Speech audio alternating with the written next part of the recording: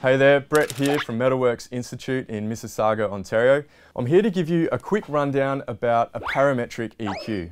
So, a parametric EQ gives us the ability to manipulate the level of certain frequencies within a sound.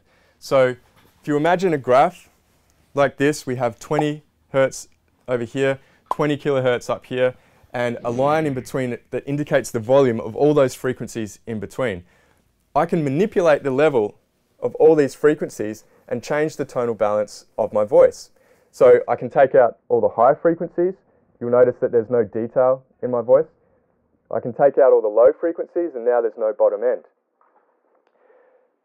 So for every band on a parametric EQ, there's 3 parameters we can adjust. So the first is gain.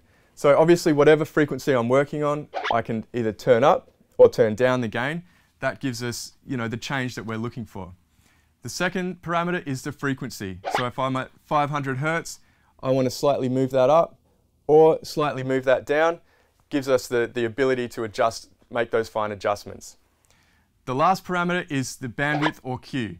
So again, if I'm at 500 Hertz, I want to make that bandwidth wider, adjusting a wider range of those frequencies, or I can make it narrower, making it a more specific change. They're all the things I can do. So there you have it, a parametric EQ. It gives us the ability to change the tonal quality of a sound by manipulating the level of certain frequencies within it.